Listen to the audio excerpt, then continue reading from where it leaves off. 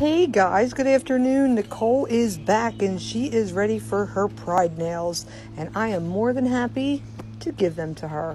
So let's start with a full set. We're going to go ahead and glue on all the tips, and she wants kind of like a longer almondy shape, if you will. So I'm going to use my clippers to get the shape started.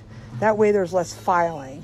And this is a challenging shape, making sure to get all the nails the same length, the same size, the same, just the same look. It's a very challenging shape for me. So, but I pulled it off. Sorry for all the noise in the background. I'm sitting outside. There's a lot of shit going on out here today. I don't know what's happening, but who cares? We're doing nails, right? And I'm going to do this voiceover and you're going to listen to me. So we're going to go ahead and we're going to cleanse, dehydrate. We're going to blend that tip. We're going to push the cuticles back. And then we're going to get our fresh liquid, our powder, my size 12 brush, tap, tap. Woo!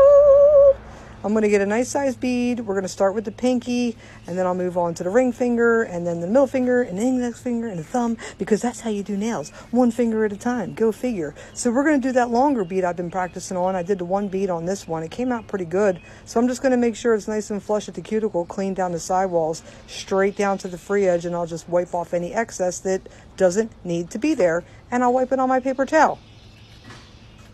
So we'll just continue to do that. And now that that's all done, we're going to go ahead and pick all our colors for our pride rainbow.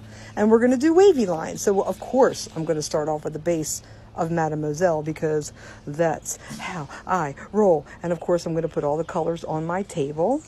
And with my number 2 Sakura striper brush, I'm going to do one line at a time and cure it.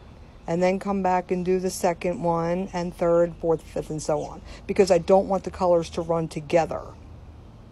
And since I started with the end color of the flag or the beginning color, whatever, I couldn't go on both sides like I was telling you yesterday. So I'm just going to go ahead and do one color at a time until it's all complete.